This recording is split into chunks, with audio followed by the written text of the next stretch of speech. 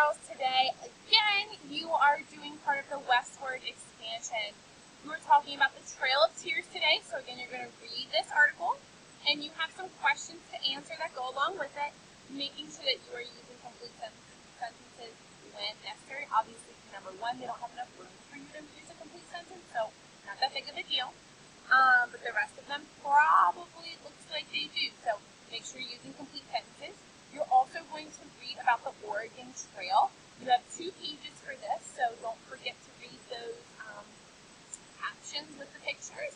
And then you have some questions for this as well. I see this one making sure you use at least 3 details. And then you have 10 questions for this one. We really want you to understand the Oregon Trail because it helps you understand tomorrow's one part of tomorrow's lesson. So again, I hope you learned something new you can share with somebody